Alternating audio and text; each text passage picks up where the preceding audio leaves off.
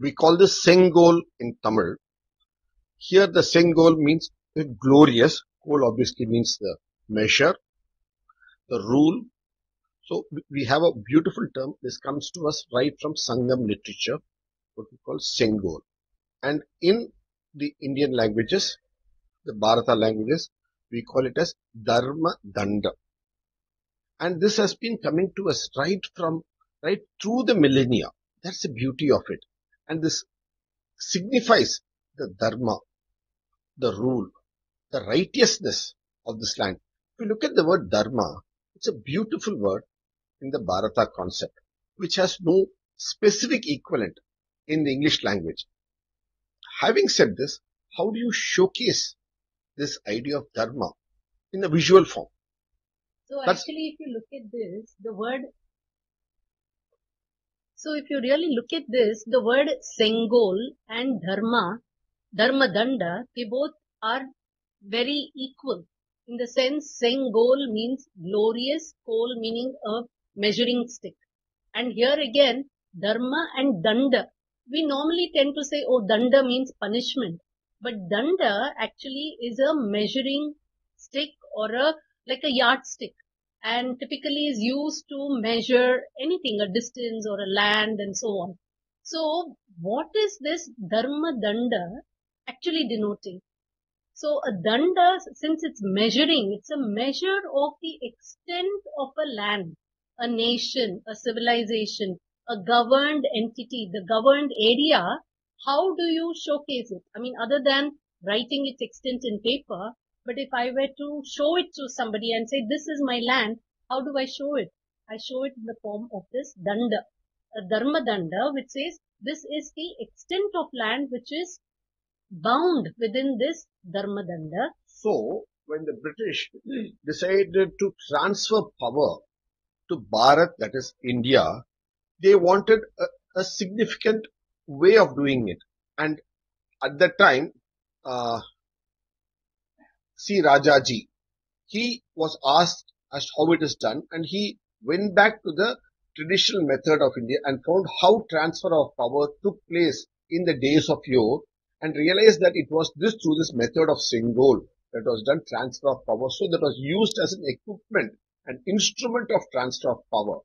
Incidentally, if you look at this, when we look at the United States of America, one of the old democracies of the world, they also have this very similar concept of Dharma Danda or Sengol for them. You know what they call it by? They call it by the name, the mace. Beautifully so. While America, the United States of America, is also a democracy for the last couple of centuries, they also have tried to denote, express this concept of a righteous, good rule with the mace, and it is kept in the House of Representatives in USA. Like this, the idea of keeping the mace, like this, the idea of representing a good governance, a good system of administration, a righteous way of administering. We can see this both in India as well as in the United States of America, both being democracies. India being the oldest democracy and America being a fairly little recent but a fairly large democracy too. So we see this across the world, this beautiful concept of representing the righteousness, which, how do you represent it? By this Sengol, this Dharma Danda. And that concept has been given to the world by Bharat centuries ago, millennia ago. Actually, this Dharma Danda has two meanings. One, physically denotes the land. And secondly, it denotes the character of the governance.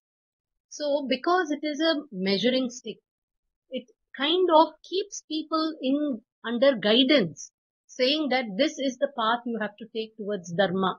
Because Dharma, the meaning itself, we normally confuse the word Dharma with the Hindi word Dharam, meaning religion. And but it is far from that, because there is another traditional word in all Indian languages, which is Mata, for religion. Whereas Dharma actually denotes that which something, whether living or non-living, innately bears. See, it comes from the root word dharti, to bear. So, dharan. So, dharma means what something has innately. What does it bear innately? And that is its character, its behavior. So, dharma is, therefore, if you look at the innate character of everything in the universe, it translates into the order or the innate nature of the universe itself. The order, she uses the right word. What is the word we use for order? In India and the world, we use the idea rita, ritu, that which is in sequence, in order. What do you use? How do we say it in English? We use the word rhythm. It's a very ancient, traditional Vedic word, rhythm, R-T-H-M. So we have been having this concept of order, ritu, rita, in English rhythm, through the land, through the centuries, through the millennia. And the Dharma Danda is to say that the governance of the land has to be bound by Dharma. So it binds the physical extent of the land. It also binds the governance, the nature of governance of the land. So both ways, this Dharma Danda denotes a measure and the binding on something which is a government.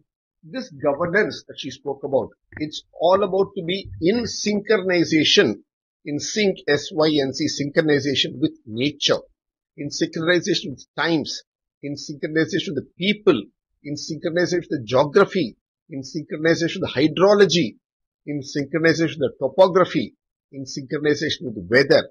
That is when you have a dharmic rule, a dharma danda. So what our Sengol Dharma Danda really beautifully denotes, is this idea of being in synchronization with the human nature, in synchronization with this earth and all the facets of this earth. So what we normally see as a beautiful concept, which is difficult to explain in a simple manner, here our Sengol Dharma Danda, what in the Americans call the mace, is so beautifully explained in a single word as well as in an imagery.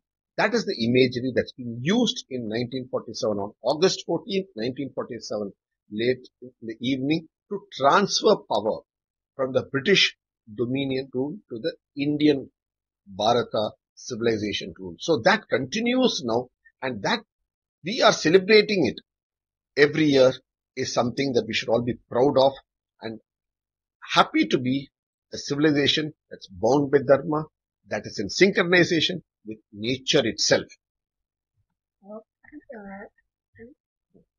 See, actually, you can look at it as a relay race where there is a baton, right?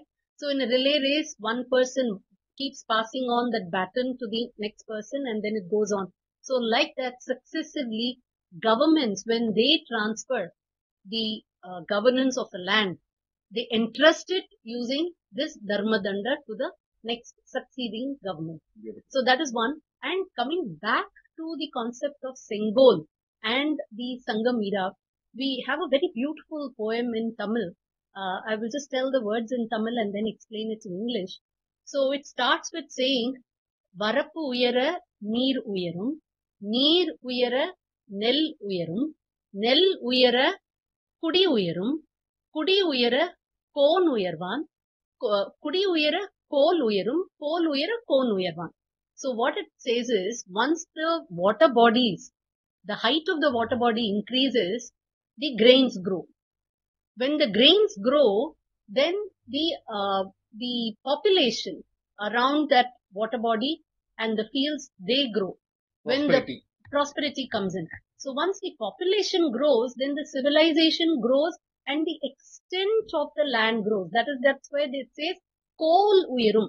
So the extent of the civilization, the population, the land, the nation, that grows. And only when that grows does a king grow. Here in this case, the government grows. In this case, in the modern case, the government is able to prosper, do well.